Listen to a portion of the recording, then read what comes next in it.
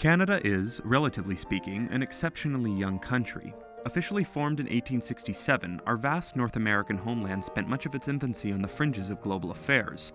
However, over the course of the 20th century, Canada has managed to transform itself from the quiet, relatively inconsequential nation it once was into the distinguished global figure we recognize it as today. Many of these changes, as the attentive viewer might have anticipated, came about as adaptations to the global conflicts which plagued much of the 20th century. Because of this, the period following the end of the Second World War serves as a fascinating area of study. It is a period where Canada makes the proverbial transition from the trials and tribulations of adolescence into the maturity of adulthood. In this video, we will be discussing this period of transition from the years 1945 to 1967. The importance of the Second World War on Canada's development as a country cannot be understated. It was the first war that Canada entered not as a condition of Mother Britain's involvement, but of its own sovereign accord. During the war itself, Canadian troops were involved in many integral battles and operations, while Canadian industries provided a constant flow of vital resources to the Asian and European fronts. These contributions both reinvigorated Canada's domestic economy while establishing a positive international reputation which would pave the way for later involvement in global affairs. Following the war, Canada experienced a period of economic prosperity which was heavily spurred by the discovery of new oil sands in the province of Alberta.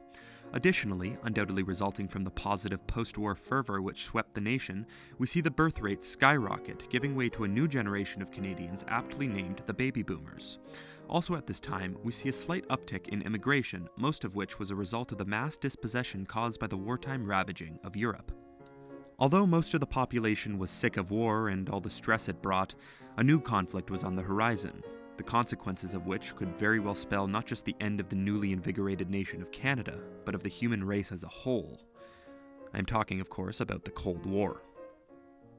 In the years following the Second World War, it became evident that the world was becoming divided along ideological lines. On one side was the capitalist West, led by the United States, and on the other was the communist East, led by the Soviet Union. In 1946, an incident occurred where a Soviet diplomat by the name of Igor Gozenko, who was working in Ottawa, revealed to the public that his country had been spying on the other Allied nations.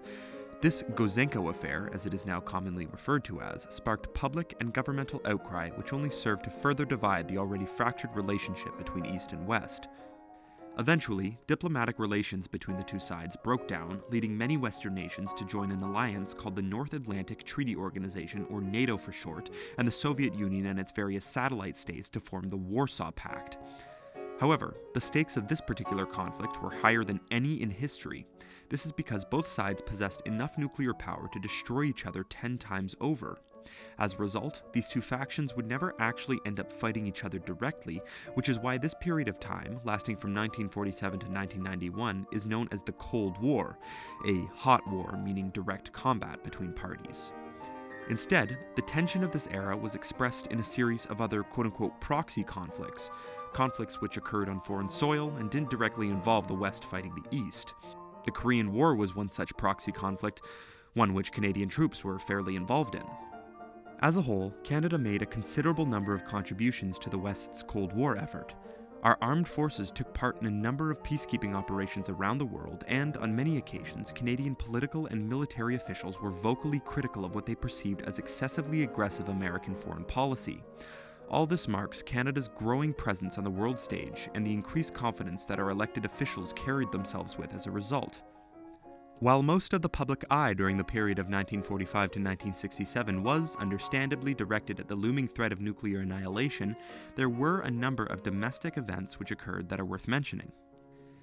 In 1946, Viola Desmond, a black Canadian woman, publicly challenged state segregation policy when she refused to move from a whites-only section in a Nova Scotian movie theatre. This paved the way for the future alleviation of racist policies in Canada. In the 1950s, we have the infamous Avro-Arrow controversy. After the development of an exceptionally advanced supersonic aircraft nicknamed the Arrow by the Canadian aerospace company Avro, Prime Minister Diefenbacher insisted on its discontinuation and cancelled the manufacturing program in its entirety. Many Canadians were outraged, suggesting that the Arrow was an excellent national achievement and that its cancellation would betray the budding Canadian aerospace industry. In 1964, a brand new national flag was introduced, which completely did away with the old Union Jack design and replaced it with a red maple leaf on a red and white background. This further indicates Canada's drift away from its colonial roots and the emergence of a unique national identity. Then, throughout the 1960s, we see a period known as the Quiet Revolution in the province of Quebec. This was a period of rapid economic and social development, which, on one hand, saw a great secularization and liberalization of many of the province's institutions, but, on the other, the rise of a particularly strong wave of Quebec nationalism. Overall, the period of 1945 to 1967, while lacking in the action and drama of previous eras, served as a pivotal time in the development of the Canadian identity both domestically and internationally. It was a time of prosperity, a time of change, and a time of maturation of one of the great countries of the West.